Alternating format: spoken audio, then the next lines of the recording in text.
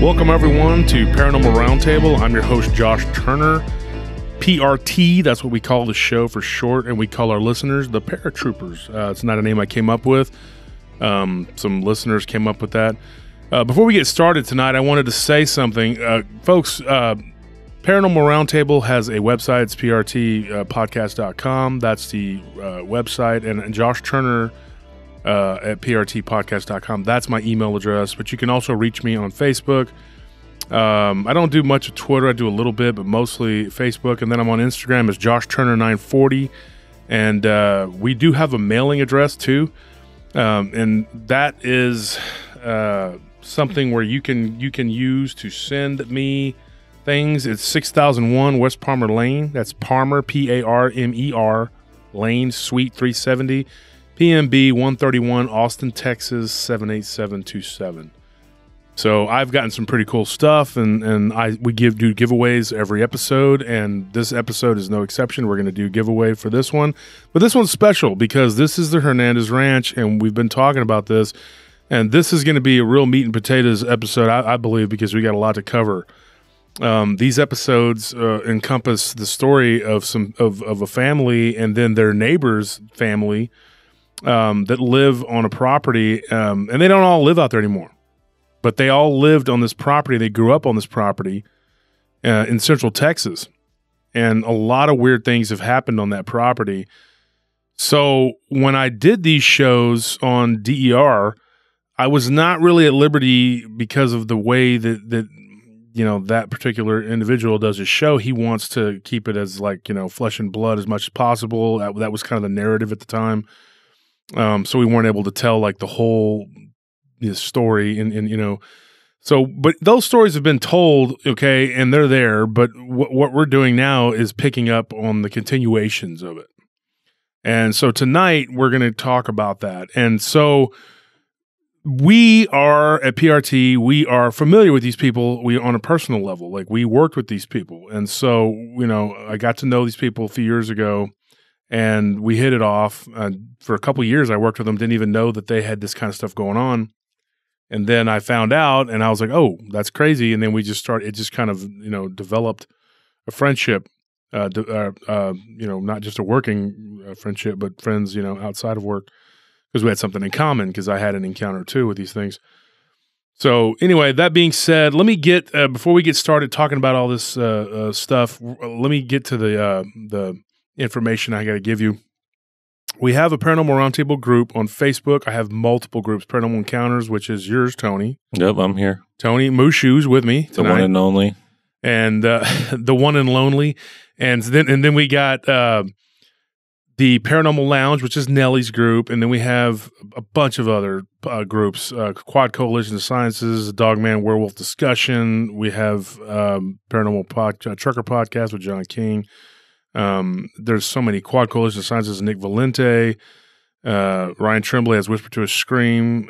Like there's just a bunch of them, and we're affiliated with a whole lot of them, and a couple of the North American Dogman Project sites, and I'm friends with those guys too, and we do go back and forth, exchange information, and we're friends. So all that being said, hit me up on email. You can hit me up on Messenger. If you send me a Facebook friend request, I'm not going to approve it unless you tell me that you are a listener of the show, and then I will approve it. Otherwise, I'm not going to approve it. So you got to let me know that. The other thing I want to talk about is we have a Tuesday show, a live stream that is a YouTube exclusive. You will not get it on any of these podcasts. It's only for YouTube. Okay, so if it's a YouTube exclusive, and it comes on between 7:30 and 8. Typically, and it goes for anywhere between 2 and it can go as long as 4 hours, but it's typically 2 to 3 hours. And you get a lot of extra content. I mean, that's a lot of bonus content, folks. Go in there and listen. It's free. Just go to YouTube and you can be sure and like and subscribe and to my YouTube channel. And, yeah, so that's what's going on. If you're just a podcast listener and that's all you listen to, is just, you know, you're missing out. I'm telling you, because YouTube is where I do the Tuesday show, and you get a lot more content to go along with my Friday episodes. And we do a Q&A. There's a live chat, and we usually get, you know, a few hundred people in there. And then by the time the week drags on, we get several thousand views, and you can always go back and look at it in the archives on the YouTube. We put it up there. If you missed the live, you can always go back and watch it later. So anyways, that being said, we're going to get into this. First thing I wanted to welcome Tony back. He's been on, working a lot. So yeah, and I'm happy to be back. It's an exciting topic. Something I've been interested in. I was here for a couple of the first ones that we've done. I've met one of the few times I've actually met some of the witnesses that when we go, and actually we had dinner with him, one of the gentlemen, and it was a wonderful time. So when I heard you were going to do this one again, I wanted to hop back on.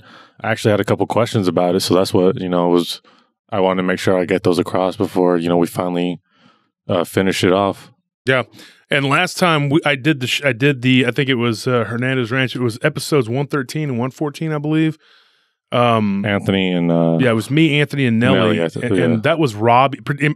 Mostly Robbie's encounters, and before that, it was Return to Hernandez Ranch. We focused more on Joe, which was their uncle. He was the youngest of the uncles.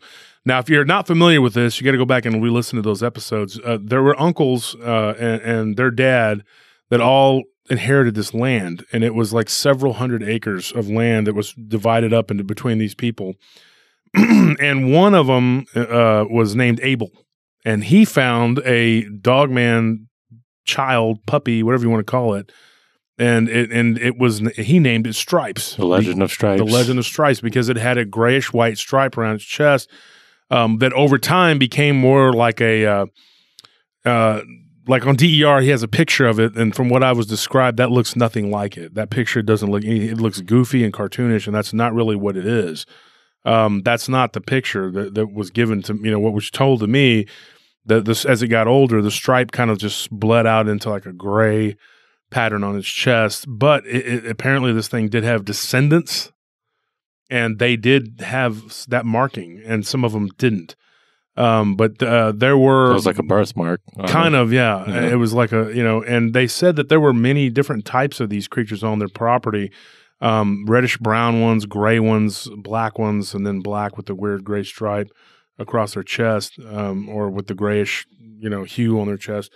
And so Jerry, we're going to talk about Jerry. Jerry, what happened with Jerry was that's not his real name, but Jerry was a person that worked with us at one of our job sites. And in fact, it was one that you were working at, Tony, down in South Austin, far South Austin. And he heard me listening to the show one day, and he started talking to me about it, and then he started telling me that he had these stories of these creatures, and he knew what they were.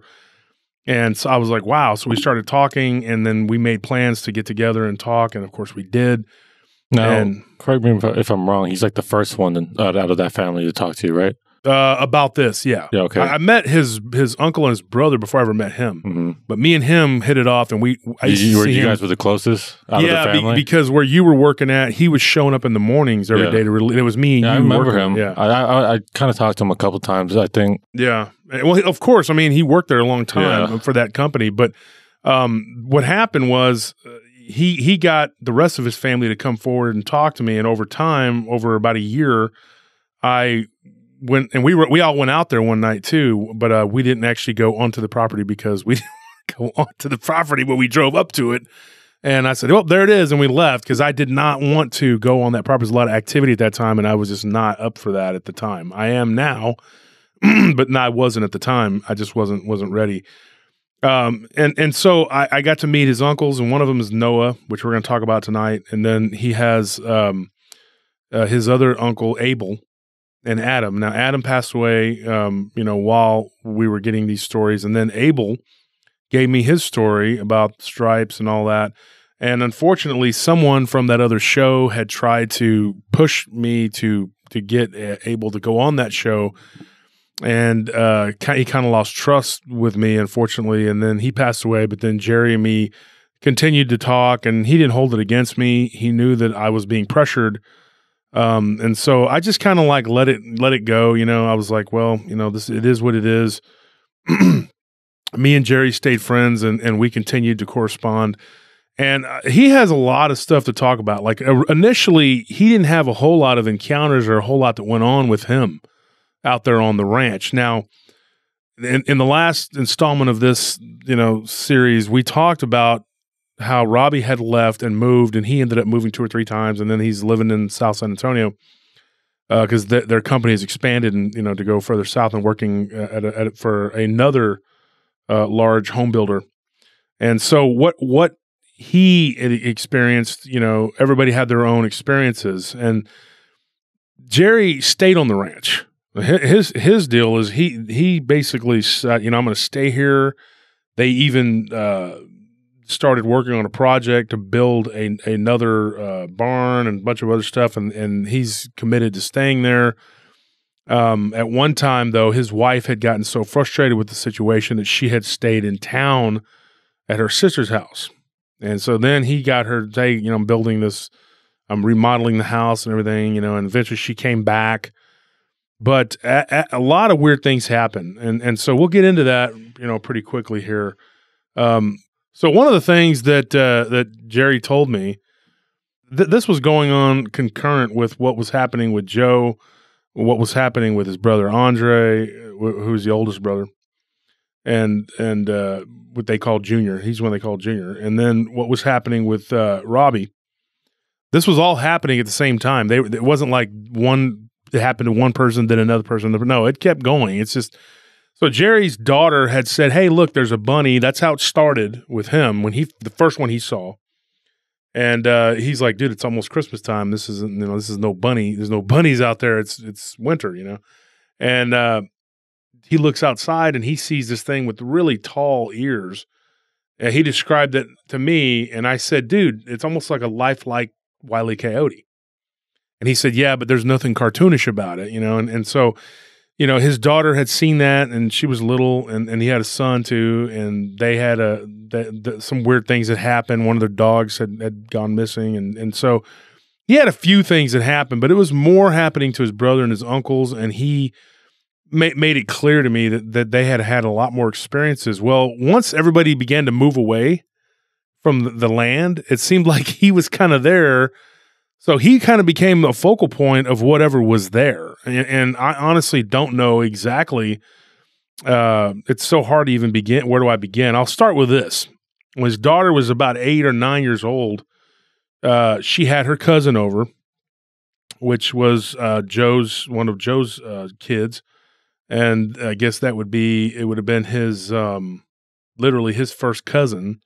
But she was about the same age as his daughter, so it would have been his daughter's second cousin. So they had her over, and they had one of, I think, Robbie's stepdaughter and Andre, and then they had a couple friends, and it was like a slumber party for the kids. And they were playing with a Ouija board. Mm-hmm. And one of them had brought the Ouija board over. Always a foolish mistake. Every time I hear that, it's like, what is wrong with you? It happens, man. I mean, and so I think it was Robbie's stepdaughter, and they had done this at Robbie's house too. So the stepdaughter's of Robbie, she's like, hey, let's play with this Ouija board. And this was before all this wackiness had ensued over at their house. And I think that what happened here actually prompted them going and playing with it over there because she wanted to show her little friends, hey, this is real. But, and so what happened was, and I think the reason that it didn't affect Robbie's daughter so much as it did everybody else is because, get this, they're playing with the Ouija board. And then she goes to the bathroom down the hall, and while she's in the bathroom, this thing it shows up, like it pops up, and it's like this smoky. Now his daughter described it as a smoky gray swirling cloud. Okay, and it just kind of came up, and it was like hovering, and it was like there was no lower body. There was just like a kind of a chest, just upper body, yeah, and weird looking skinny things that she thought were like arms, but there was a pronounced wolf like head, and it was moving around, and it began to snap and like bite, and it was slowly taking form, and they all just ran in terror in every direction, and one kid ran into a lamp and hit her head. And of course, slumber party's over. Everybody's going home and freaking out and whatever. What a good time to go to the bathroom. Yeah. So when the little girl who, we'll call her Jessica, we'll be probably going to reference her again later. That would have been Robbie's stepdaughter. When she came back, Jessica and Jerry's daughter, we'll call her Melissa. They were the only ones that ended up staying And she said, I'm going to try to summon this thing. And they tried it again over at her house, and some weird stuff happened again, Well, that was kind of the beginning. Like, Jerry thinks that it had a lot to do with that, because before that, there wasn't anything in his house.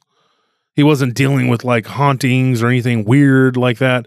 But he thinks that may have opened up a portal or a gateway, and then the activity spiked from there.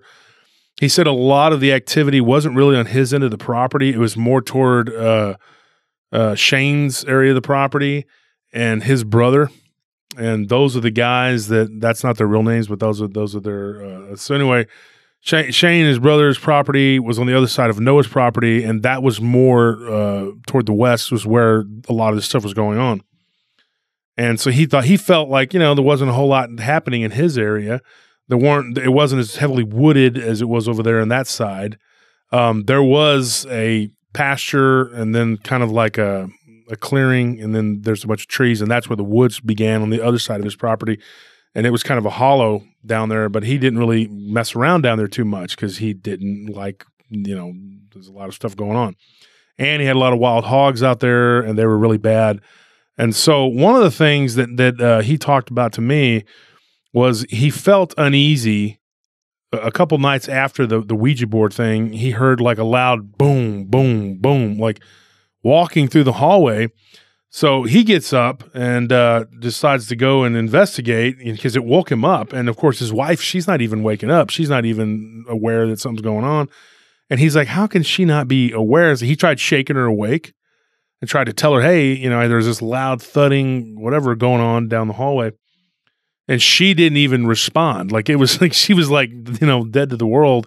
And he's like, man, is she breathing? And she's like, And so he heard her snore a little bit, and he's like, okay. And so he's like, well, it was weird. She's usually a light sleeper.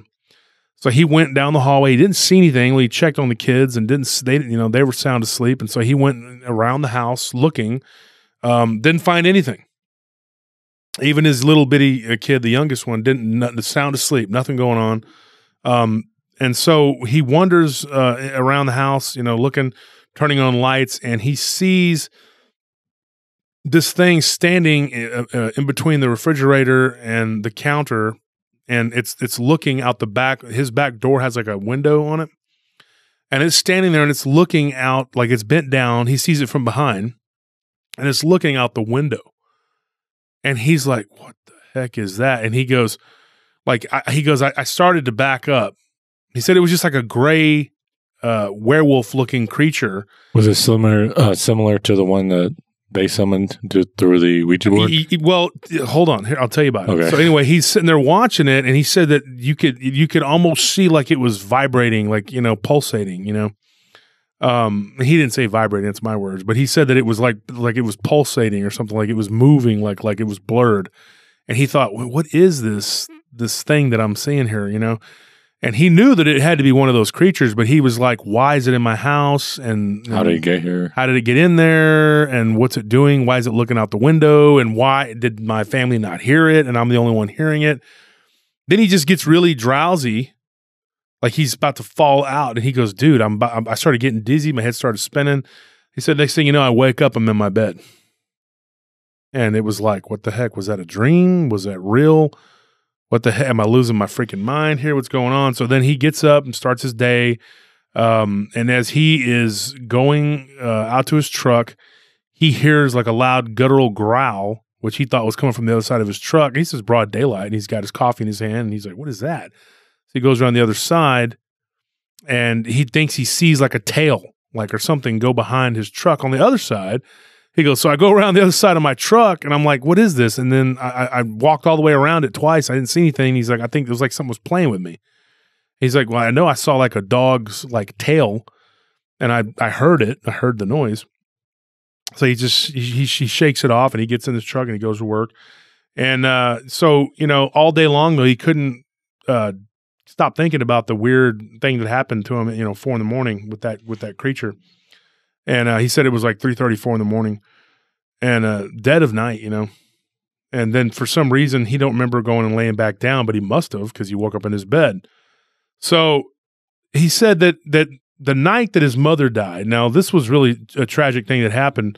And I talked about it a little bit on the last show when Robbie had to go back and get the medication, and then his mother ultimately ended up passing away in the hospital. She had a heart attack.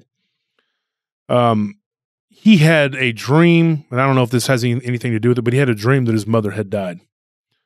And his mother, after she passed away, came to him in a dream, which he felt like was very vivid and very real.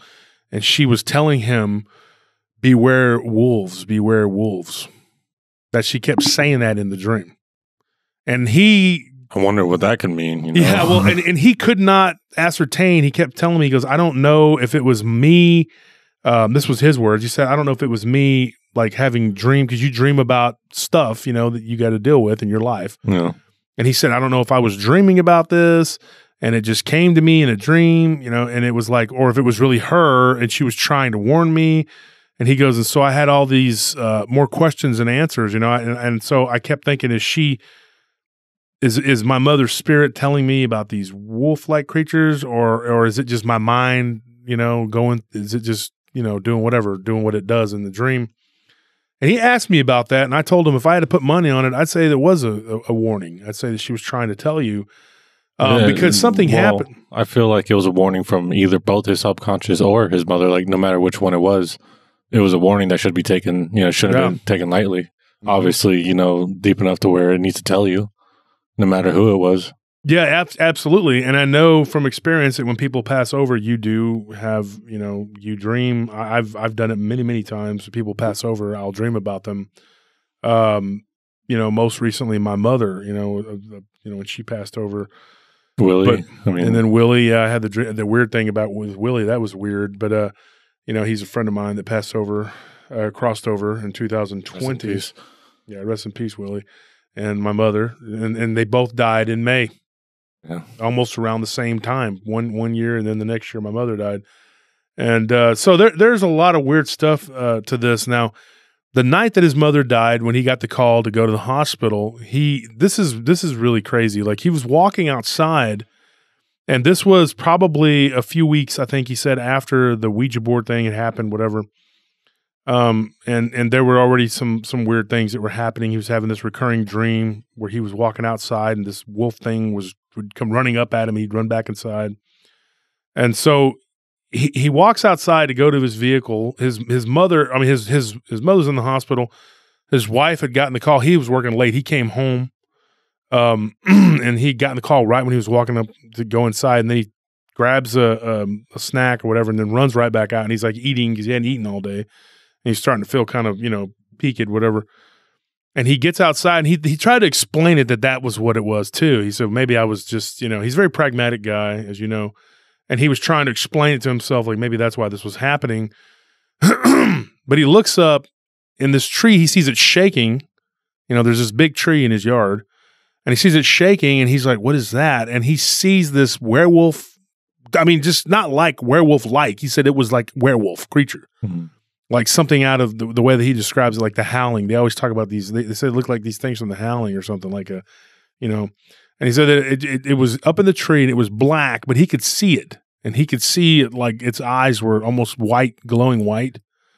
And he could see it blinking its eyes. And he said that it was like, and he heard like as he was walking to his vehicle, he stared at it for a second. And then he thought, I got a task at hand that I got to deal with. I can't be distracted by this.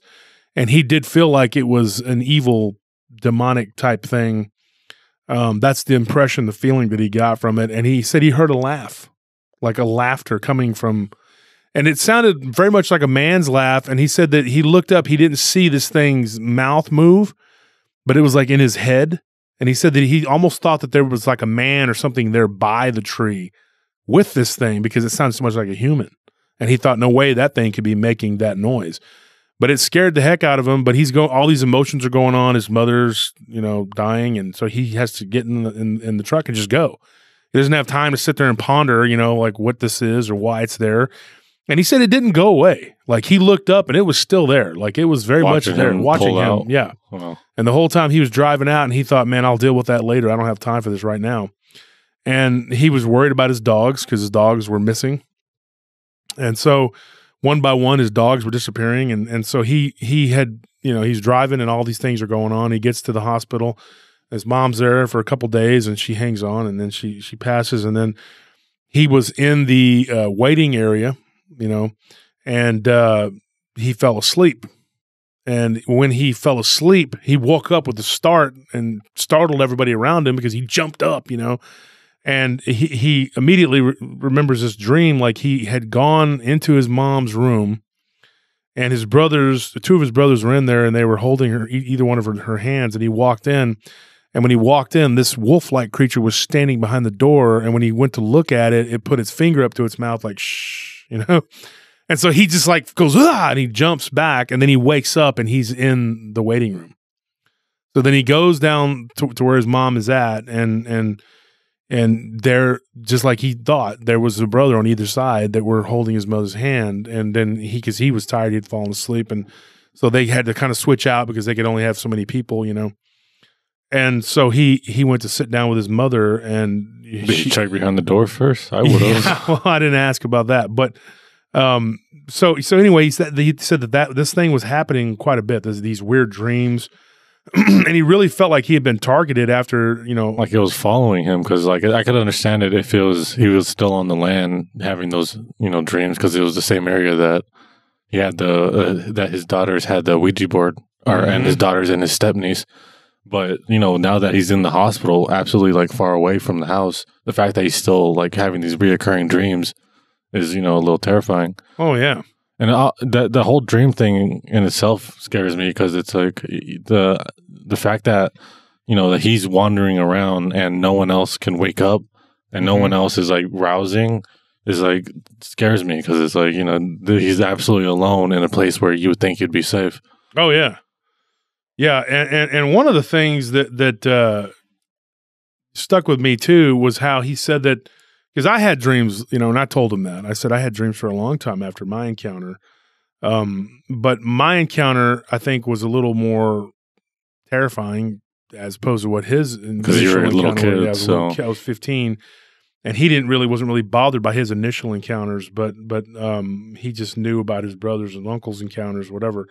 But this was, he said, I felt like it was my turn, But while all this was going on, Joe was having all kinds of problems, his uncle, and then Noah was dealing with all kinds of stuff. Andre was dealing with all kinds of stuff. And then Robbie was dealing with all kinds of stuff. And then like a curse. It was all going on. Yeah. And then Shane and his brother were dealing with it. Now Shane's brother and Noah deal with these things in a much different way. They don't really have a fear. It's more of an anger, and they look at them as a nuisance and as pests, and they basically are at war with them, everybody else is just like, dude, let's leave these things alone and hope they go away. Let's pray. Let's do this. Let's do that, Well, so everybody's Abel. He's the one like, oh, I'll just adopt them. Yeah. Well, and we'll talk about that. That's a different type of deal, though. I think what happened with him was very unique that can't really be duplicated. Yeah. And now there's some really weird stuff here. I'm going to get into some weird stuff here. Okay. This is what happened. Right after his mother had passed away, he ended up going to work one night. He had to go up there to help Joe finish up on a project, his uncle. And it was dark already, and he told his wife, he said, "I'm going to go up there. I'm going to work until dawn, try to get this done." And so he goes out there to his truck. And get this, he gets into the truck, and as he's starting to close the door, he's trying to close the door, and something is impeding the door from being closed. This was probably one of the most terrifying things, like right here. I mean, this one freaked me out because I've heard of these kind of things happening, and it was like when he was telling me this, dude, I could tell he was just completely, he looks down and he sees this black mass because it's dark, and he's like me. Actually, we have something in common, me and him. We turn off the overhead light. Mm-hmm. So when you open the door, it doesn't come on, because I don't want everybody seeing me. And so he didn't have it on, and he's looking down. He goes, I can't see it. So he goes, I click on the light, and I see that it's like a hairy looking arm. Oh. And he's like, it's reaching for my leg, and I felt it hit my leg a couple times. And at one point, I thought maybe it was a spider or something. I looked down. And he goes, and I move my leg, and then I feel the truck go boom, boom, like it goes up and down. Now this is a Ford F-250, like a big truck, you know what I mean? Like a diesel that it just bounced up and down. A work truck. A work truck, yeah. It's not, and he's like, what the heck? And so then he starts to try to close the door again, and this thing is pushing its arm out literally to keep the door open. Where's the hand coming from? Yeah, it's from underneath the truck. He's high. Oh my gosh. And so he said, dude, I didn't know what to do. So I started kicking at it, and then it reached in and it grabbed my pant leg and started pulling on me, and I'm screaming at the top of my lungs, and I'm honking the horn and everything. And he goes, and I have a firearm that's under the seat, and I'm trying to reach under there to grab this thing. And he goes, I don't know what I'm going to do. And he said, eventually, he goes, I kicked it loose, and I managed to close the door, and then the truck bounced up again. He goes, and all I see is this black mass go out on the right side and go toward my yard. And then it just looked like it was a flat black mass. And he said that there looked like there was a head at the end of it.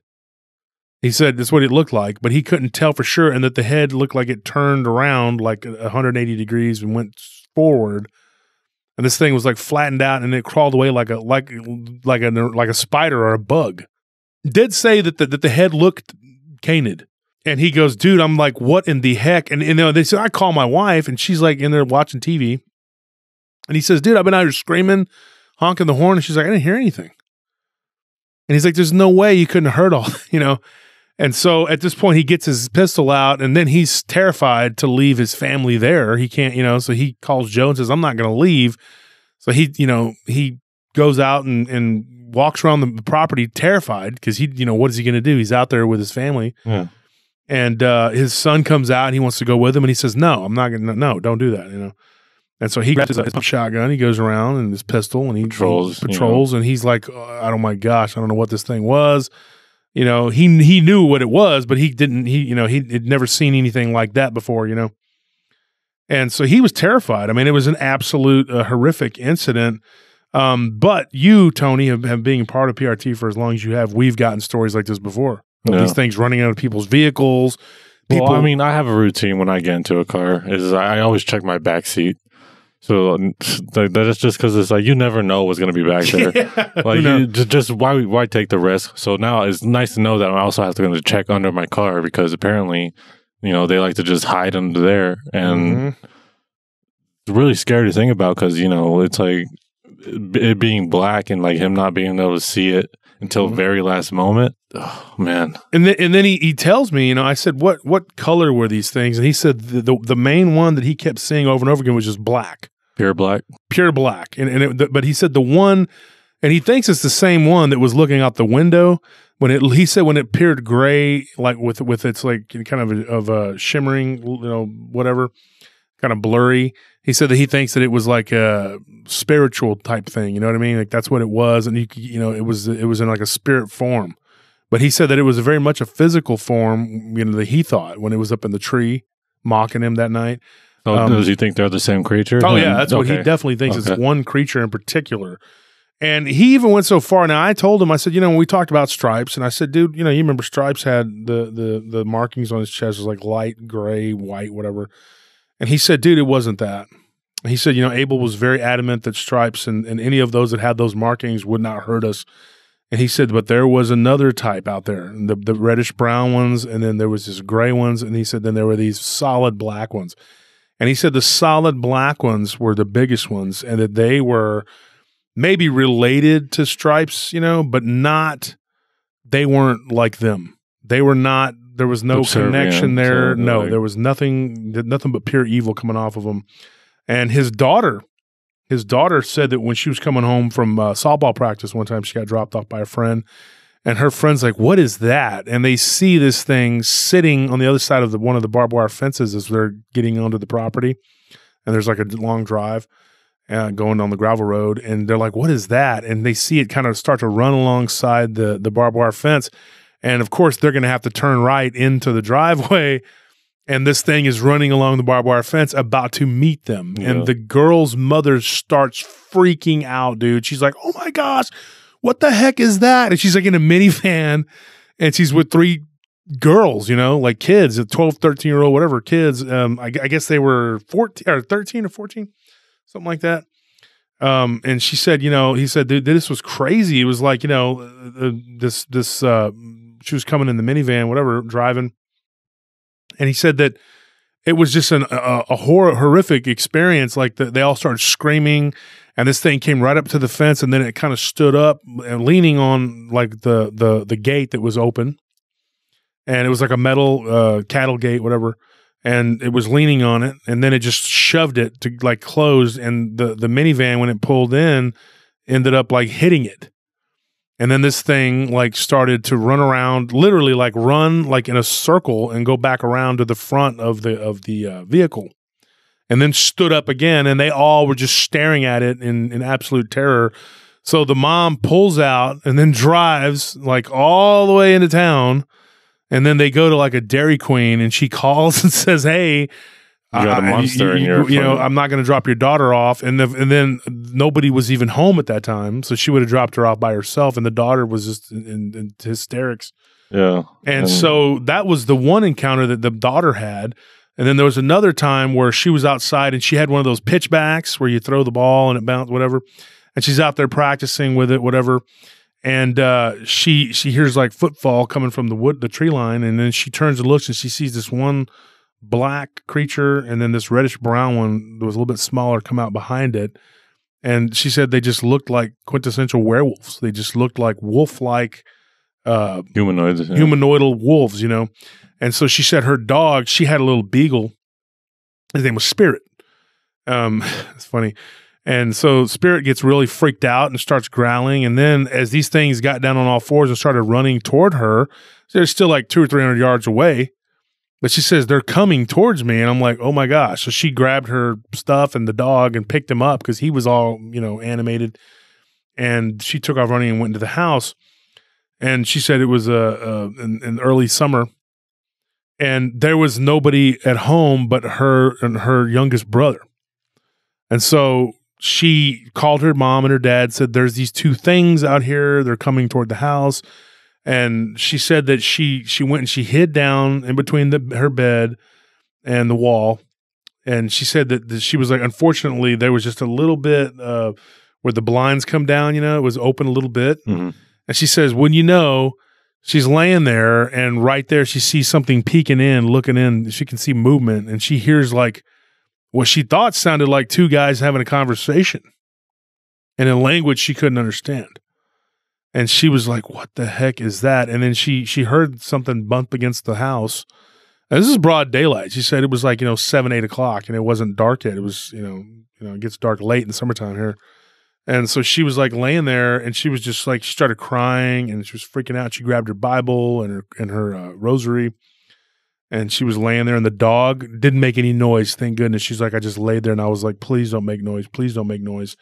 And she said whenever this happened, there was a couple other dogs that kind of hung out near the barn, because he has kind of like a barn, kind of like a, what do you call that? Like a, oh gosh, what do you call those big open things? I don't even know what they're called. Kind of like my Uncle Butch has. They're like a carport, but they're a hangar. Oh, okay. It's like a giant hangar looking thing. And she says it's like a barn right next to that. And then, but the dogs kind of hung out in that area. And whenever these things were around the house, the dogs couldn't be seen. They would run off. And they're scared.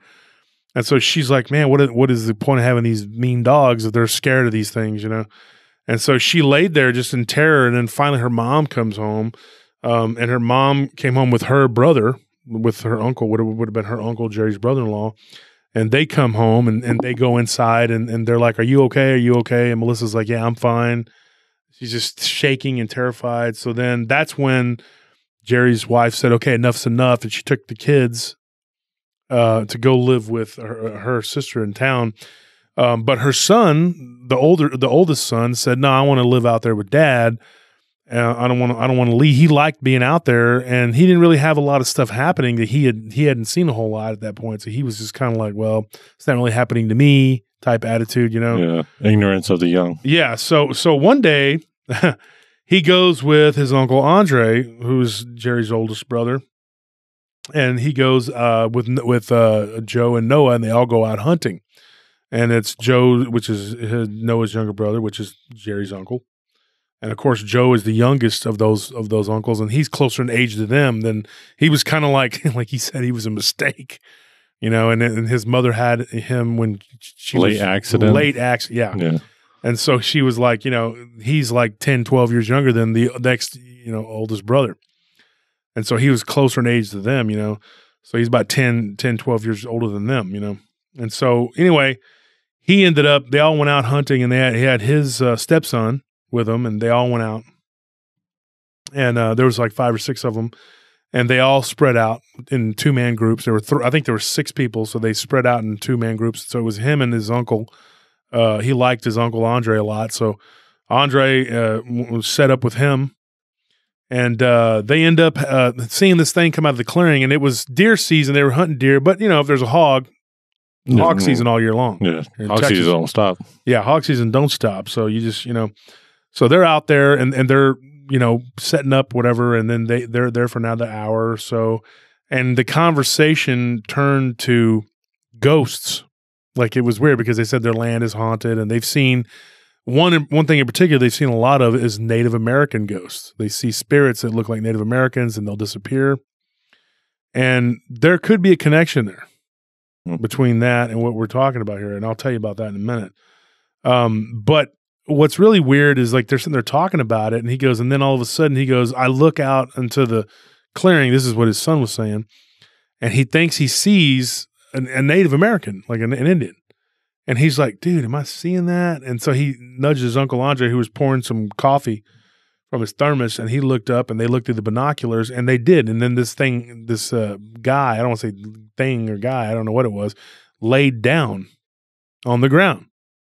And they were like, what the heck was that? Like, who is that? What is it doing? And he goes, is that a Native American guy or something? Because we were just talking about it, And then one shows up, that looks very native. And he was like, dude, I thought maybe my eyes were playing tricks on me because we're talking about it, And so, and this story was relayed to me actually by Andre. And so what happens is they're sitting there, and the guy disappears. And there's like some grass, and they can't see over him. And so they're waiting for him to reappear. Well, he never does. And so they're like, well, that's weird. And so they kind of debated about going out there to see if there was if something was wrong with this guy, or why was trying to find out, slid off somewhere. And just about that time, this buck comes up, and just they're talking, they're looking at each other, and while they're sitting there looking at each other and contemplating, this buck they look and they see a buck running straight toward them. And he's like, oh man! So they both, get cocked and loaded, ready to shoot, and he said that this thing started bouncing all over the place, like weird, like at a zigzag, like you weren't going to be able to get a shot at it. You know what I mean? And he said it was moving so fast, and then all of a sudden it just runs into the woods out of that clearing, and they're like, oh man, what the heck was that? And I asked him at that point, I told Andre, I said, dude, did this buck, did it come up from where that guy was laying? And he goes, I don't know, because we were like looking at each other, and then we looked back, and it was a buck. And I said, dude, because that's very much skinwalker-ish behavior, And then, and I don't know if it's connected or what, but then from the other side of the clearing, it went off into the right side, into Andre and his right side. And then they look over to the left side, and this reddish-brown creature comes waddling out that at first they thought was a bear.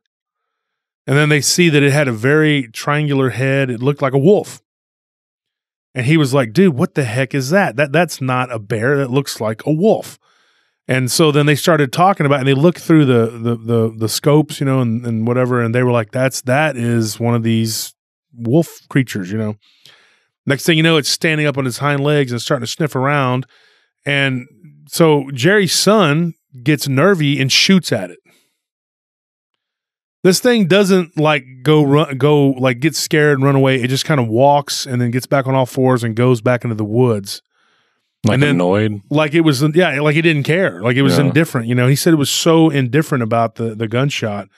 And he said that, about 30 minutes later, they hear boom on the side of this little shed that they're on. And then there's like a tin roof on the top of it. The roof begins to roll backward, like somebody was peeling a can. And then they look up and they see, this, and this is in daylight. This isn't nighttime. And this thing, the roof began to peel backwards in one corner, and it just started to roll back and roll back. And they're like, "What the heck is that? You know, like what is going on here?" And you know, Jerry's son had remorse. He's like, "I wish I never would have shot at that thing," you know. And so he was sitting there, and they were like, "What in the heck is going on?" And right then, he says he turns and he looks, and right there in front of them was that native-looking guy that he had seen lay down. And for a split second, it was there, and then it was gone. And then he turns, and the roof and all that, everything stopped. And then about 30 minutes later, they're like, "Hey, you know, another half an hour goes by." They're just sitting there stunned, and they see part of the roof peeled off. And he's like, "Look, we need to get out of here. We're going to have to get out and try to make it to the ATV and let's get out of here." And so so Uncle Andre says, "You know, let's do this." And so they go out the side, you know, and they go to the vehicles, and as they're getting ready to start them up, this thing comes charging out at them as they're driving away. And then this thing was keeping pace with them, and they were hauling. He said these ATVs they were pretty powerful.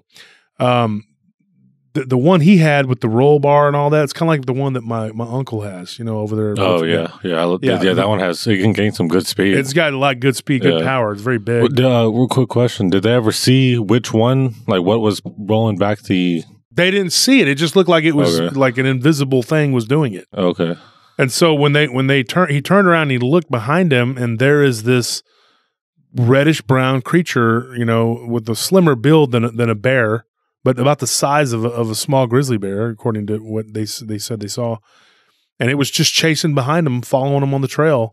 But they eventually outpaced it, and it stopped and then got up on all fours and let out a weird growl that Andre said he could feel it go through his back and out of his chest. Now, we've heard of this before, infrasound. And I told Andre, I said, "That's infrasound." So I should also emphasize that I have never spoken to Andre in person. I have only spoken to him on the phone. Yeah, and it was only the one time, and he gave me a couple of encounters, and then the other encounters I got from him all came from Jerry. Now, I've never spoken to Andre in person. I've met all the other people in person except for him. Never met Abel in person. I was just about to ask. What about Noah? Yeah, Noah either. But all of the brothers and Joe, I've met them all in person, and I've met a few of their children and stuff like that. Never met this guy. Never talked to him face to face. So Andre was like, just, you know, he talks he's very I don't know how to describe him. He's one of those people, he talks very calmly. He's like this. He doesn't get rattled or excited. He just talks like he's very... He's just telling you the points. Yeah. And Jerry always teases him. He says he's always on Ambien or something. I was like, but he's just very calm, you know, and he's very calm. He's the antithesis to Noah, who's just very, you know, erratic and hyperactive and ADHD, quite the character, you know. And so whenever he was telling me this, he was just like, you know, he began to trip over his words a little bit because he was talking faster, and you could tell he was reliving it, just to relay to everybody, you know. So whenever he was telling me, I was just like, dude, this is horrible. You know, it's a horrible experience, but it was so bizarre. And I asked him about it. Did you have any dreams or anything happen? He said no, but Jerry told me that his son did. For like a couple months, he was having dreams of this creature. And it was this reddish brown creature, and his son was very adamant that it was flesh and blood, that it looked like flesh and blood, that it chased them. Did his son ever have dreams as a Native American? No, I did ask that, and no, they didn't. Did any of them ever see that Native American again? That specific one? Andre didn't either. No, no, and not that specific one, but yeah, they did see. Yeah, others. I assume they've seen others, but. Yeah, and then there was another incident where the son, again, Jerry's son was with the daughter, and the daughter had a boyfriend that was a couple years older. They were in high school. She I think he was like 16, she was 14 or 15, something like that. Anyway, he was a little bit older, and he had a license, and he was giving them a ride home. And he lived on a property not too far away, and they had been over there hanging out at his place, and he had like a trampoline, and they were playing on it, whatever. And so this young man was driving them home, and they see this right in front of their vehicle, in front of his Jeep, this half of a deer carcass comes flying out from the tree line and lands right in front of his vehicle. And he swerves, and they almost wrecked. And luckily, there was nobody else on the road, with them. And then when they look to the right, they see this thing just kind of hunched down with its arms. It had arms, they said, and it was squatted down, and the arms were just hanging off of over the legs. And it was just like staring at him, and it was almost like it was smirking. And it was a reddish brown creature. And Jerry's son was adamant that was the same one that him and Andre had seen. And that happened like shortly after that incident, And he was like, dude, it was just like, we're driving along and this thing comes flying out in front of us, and we're just like, holy crap, it's a half of a deer, And he looks, and he's like, his sister was already in hysterics because of what had happened, to her prior, like it was like a year or two before that, with the nightmarish creature. So she was like, "Oh, again, I have here to we deal go with again." this. Yeah, and then the thing that this was after what had happened when it came when she was playing with the pitchback. So, she, just sitting there, all these things are happening, and then one day they had a couple cousins over. They had like it was a quinceañera, if anybody knows what that is. And it was his celebration of the 15th. Yeah, the 15th birthday of the females in Mexican culture. And so after the quinceañera, his cousins quinceañera, they all got together and they came out to the ranch. And Jerry was out there barbecuing and cooking, whatever. They had like the formal dance or whatever, and then they all went there for like kind of an after whatever. And so they were eating and doing all this stuff. And right before like everybody's eyes, this wolf-like creature comes out. One of the cousins had brought their dog that was like, they said, I think it was like a little schnauzer or something, and it kept barking at the tree line. And in front of like dozens of onlookers, this wolf-like creature was on all fours. It didn't look werewolf-like. He told me it was like wolf-like. It just comes out of the tree line and snatches that dog and then runs back into the woods. So everybody tries to like get up in arms and go running into the woods after it. And Jerry and his brothers are all like, don't do that. Don't do that. And they're like, why? They just took, his cousin was like all aggravated. His cousin, Luis, was like, well, that just snatched my dog, my daughter's dog or whatever, or his girlfriend's daughter's dog. And so they were all going to go run into the woods after it. And so some of them did. And one in particular, one brave soul who kind of went a little too far in, and he ended up turning around. There was nobody around him, and he heard crunching and snapping, and he sees this blackish gray looking creature eating something. Okay, assuming that it was probably this poor pet, And it turns and it growls at him, and they said the growl kind of went into like a roar, and it went through his body and gave him a headache and a nosebleed. And he turned and he ran back into the party. And according to Jerry, he had, urinated himself. Yeah, urinated on himself. And he's just collapsed and was like, dude, there's something out there. There's some kind of wolf out there, And so everybody just kind of got away from the clearing, and there was this horrific thing that happened at the quinceañera. And so, of course, nobody's going to want to go out there and have get-togethers, and don't go to Jerry's place because you're going to, some werewolf's going to eat your dog. So all this stuff had happened to Jerry, like the thing with the thing in the tree and then the thing under the truck. But to me, I think the thing with the truck was probably one of the most terrifying. But I asked him, I said, what was the scariest thing that happened to you? And Jerry was very adamant that it was this one encounter that happened to him. What's so bizarre is that I had, when me and Nellie had gone over this story, not even a month later, a family friend of hers had come to town, and we went to dinner, and he described an encounter like this that was almost identical. And now I know me and you, we fielded reports of this that sound very similar to this, and you're going to probably agree when I tell you this. He said he was asleep at night, and then he was awakened by a scratching noise by the window on the side of the house, and he's like, what the heck is that? And he opens his eyes, and he sees a shadow looking thing moving around by the window. And at first he thought it was inside the house. And then he realized that whatever it was removing the screen. And he was like, what the heck? And so he's sitting there staring at it for a minute, and he says, I sleep with the fire on right by my bed. And so I take it and I look and I just point it right at the window. And he says, when I do, you know, whatever was on the other side of the window, behind the blinds, whatever, the curtain, stop messing with it. And he goes, how could it know that I was pointing a gun at it? And he said, so I knew it was something supernatural. And so he goes, okay. So I sit there and I'm just like, all right, dude, I'm going to wait. And eventually this thing starts to go back up to the window and messing around with it again.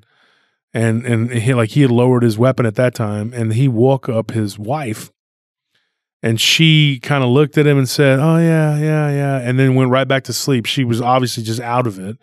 And he said it's so weird because just like the incident where he saw the thing by the the thing that terrifies me, where it can just stop people from waking up or keep them in a sleeping state to where it just messes with one. Yeah, and whenever he was talking about that, he goes, how come she didn't wake up? And I told him, I said, I don't know, but I've heard that a lot. Yeah, and every time I hear it, it freaks me out because it's like, you know, you want, like if something happened at the house, I want to be able to go, oh, I can go wake up Wolf. You know, oh, I can go get Anthony, someone to back me up.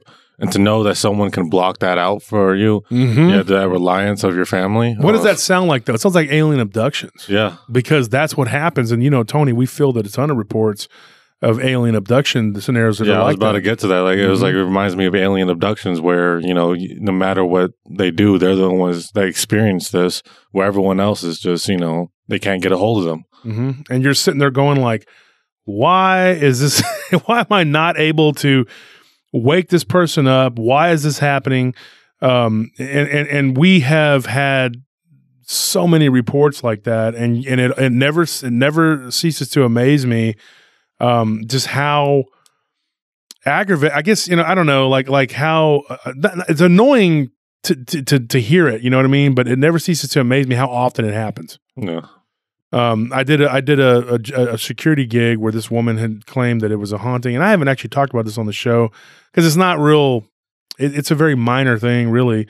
But every night, and I know you've heard this, Tony. I've told you this. There was when I was working out by the lake, starting my business. There was an old lady who I was working with, and I think she was more just lonely and wanted one of us to be there, and we'd play cards with her and stuff.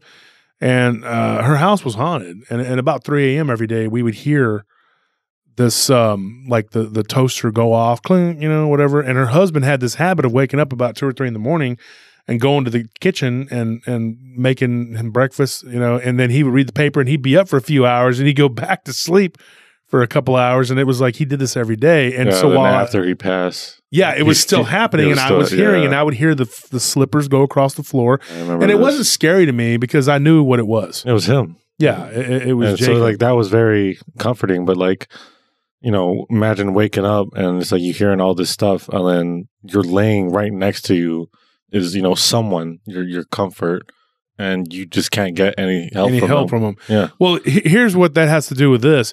When that would happen, the first time I would go to her, Miss Edith, and I would tell her, hey, you know, I'm hearing noises, and I'd try to wake her up, and she would just not wake up. She would just not wake up, and I tried over and over again. But any other time, you know, I could just walk down the hallway doing my round and she'd wake up. And I told her whenever this is happening, you know, and then when I told her what it was, because at first I didn't know what it was. But I had an idea, you know, and then she said, well, that my husband would get up. And so I told her, I said, every time this happens, but I try to wake you up so you can come hear it and you don't wake up. And so, so she was like, yeah, you know, and she wasn't and they weren't that old. I think he was like 68 or something, when he passed the heart attack. And so, and she was like 67. So she wasn't like, they weren't like, you know, super old people or anything like that. It was, you know, he was a smoker and a drinker, you know, but he didn't drink a lot, but she said the smoking was a big problem. But I would sometimes walk in there and I would smell cigarette smoke. And I told her, you know, but whenever that would happen, I would always try to get her to wake up to go hear it. And I could never get her to wake up. And so it happened to a couple of the other guys that worked for me too. I think Bones might have worked there. I think it might have been him, or I know Scorpion. But anyway, it was just a weird thing that went on, and so yeah, you get into this. It's aggravating when you're like a lull or something. Yeah, they can't snap out of whatever is, So it's like it's just for you, like you're in that zone, and it's not meant for them. So anyway, you know what? That's all the time we have for tonight. I know I left it on a cliffhanger there, folks, and so I'm gonna get into this scary encounter, and I'm gonna finish it on next week's episode. So, folks, from everybody here at PRT, thank you for listening. And the exciting conclusion to this story will be next Friday. Thank you for being here for the return of Mushu. the return to Hernandez Ranch, revisited, whatever you want to call it. And then, of course, Mushu's triumphant return. And so we're going to talk about Jerry's We're going to finish it up, definitely. Yeah, we're going to finish it up. But, folks, so I know I left you hanging, but, we're at the hour. And so just stay tuned. And next Friday, we'll get into this. And thank you for listening. Check out the Tuesday live stream, and we can do a Q&A, and we can talk about this episode when it airs, and we can talk about it. But from everybody here at PRT, good night.